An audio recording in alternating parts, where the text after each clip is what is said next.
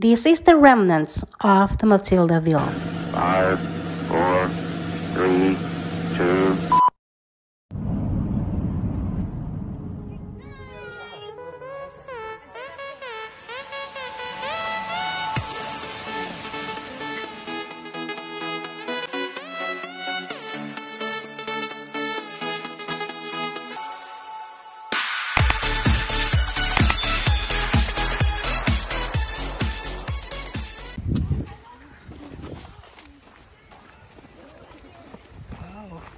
The trail is closed, but first we're going to trail or hike. Oh, would you look at that? We're going through this. Ohana family is exploring this Great Falls Park in Virginia. These stairs that we have just did. The next thing that will pop up is the trail. Welcome to the continued river trail. Recycle that. And this is yet another overlook. How many overlook with it? Oh my god. Hola.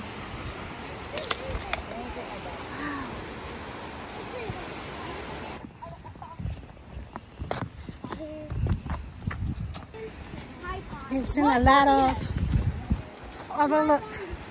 What is this, Kuya? Pause to read. Let me take a picture of you.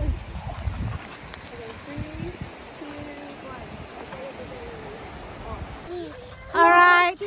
Mommy, I want to go. What you call this? That's the end of the trail. So we have to go back. That way is Matildaville. That's what it says. Oh my. This goes far.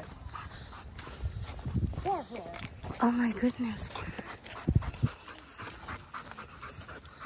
I think this is the village. The forgotten village.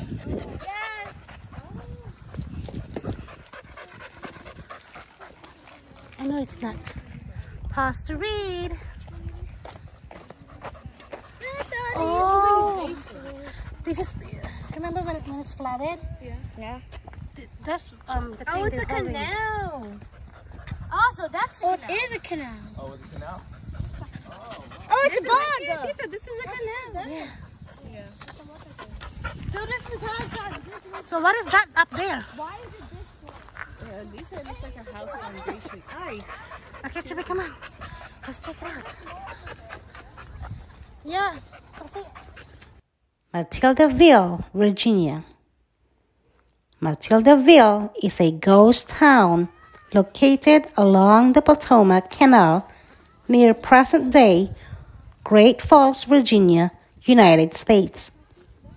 It was named for the wife of Light Horse Harry Lee on 40 acres of land owned at the time by Brian Fairfax, 8th Lord Fairfax of Cameron, and served as a headquarters for the Patowmack Company from 1785 until 1799. Now, all that remains of the town are a series of ruins on the grounds of Great Falls Park. It was occupied by the canal locked. But what happened? What happened to Probably like military war. Oh, probably that, the flood. Yeah, the flood. Yeah, the flood. Wait, wouldn't this corner be most likely? You do realize Matildaville, a town that couldn't catch a break. That's no doubt what Henry Lee III was thinking when he signed a 900-year lease on land near the Patowmack River's Great Falls. Oh my. this goes far. Oh my goodness. I think this is the village. The forgotten village.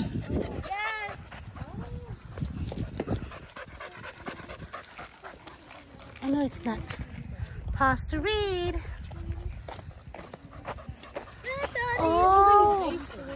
This is, remember when it's flooded? Yeah. That's the thing It's they're a holding. canal. Also, that's a canal. It is a canal. Oh, it's a canal? Oh, it's a bog. Tita, this is a canal. Yeah. So this is how it's In the 1790s, old light horse Harry had high hopes for the up-and-coming Matildaville, which had been named in honor of his late cousin turned first wife. He bought 30 lots in town. It was going to be a smash. So look at this.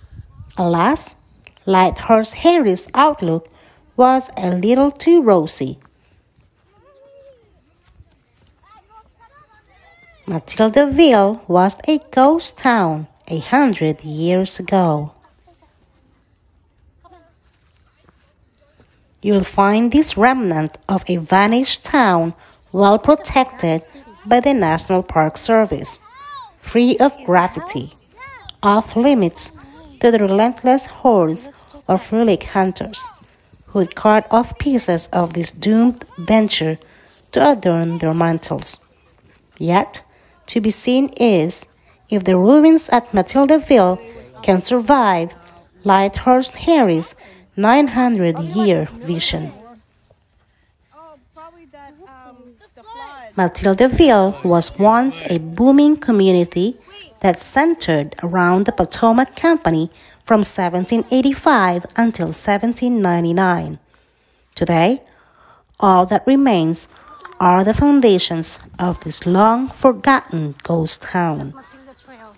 Those that are curious to catch a glimpse of Matildaville can reach it via a wooded hiking trail through Great Falls Park, aptly named the Matildaville Trail.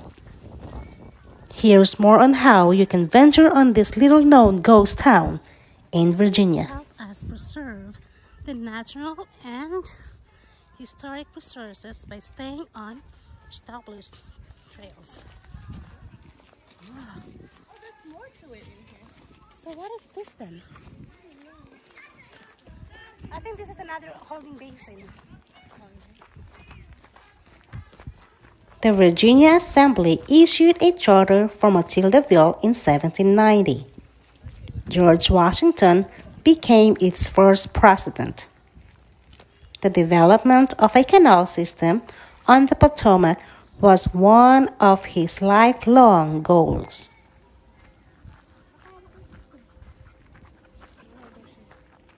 The town began modestly as a staging area for the canal's construction.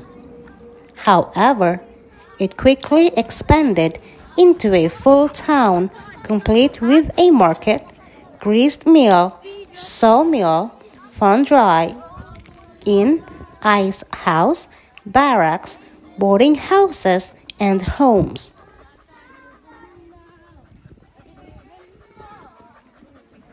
Unfortunately, construction costs greatly exceeded what was initially planned, and the charter was revoked.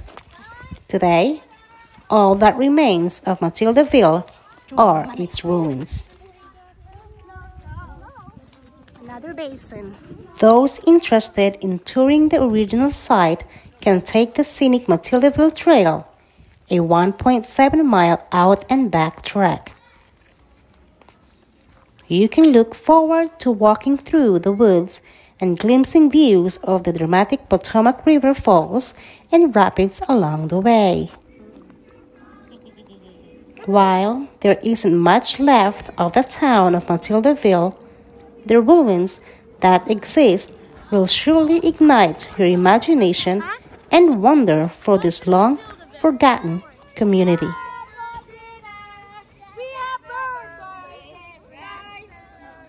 An entire town grew up around the construction site to serve as headquarters for the Patowmack Company and home for the workers. The town was named Matildaville by its founder, the Revolutionary War hero, Light Horse, Harry Lee. Harry Lee, the father of Robert E. Lee, named the town for his first wife, Matildaville. The natural and historic resources. Bothers stopped here in Matildaville to wait their turn through the locks, to change cargo, or to enjoy an evening in town before continuing their journey. The greatest obstacle to the Patowmack project proved to be financial. High construction costs, particularly at the Great Falls section, and insufficient revenues bankrupted the company. Extremes of high and low water restricted use of the canal to only a month or two each year. The tolls collected could not even pay interest on the company debt. The Patowmack Company succumbed in 1828, turning over its assets and liabilities to the newly formed Chesapeake and Ohio Canal Company.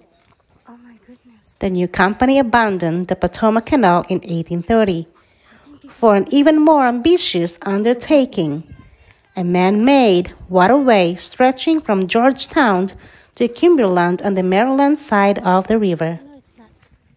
Pause to read.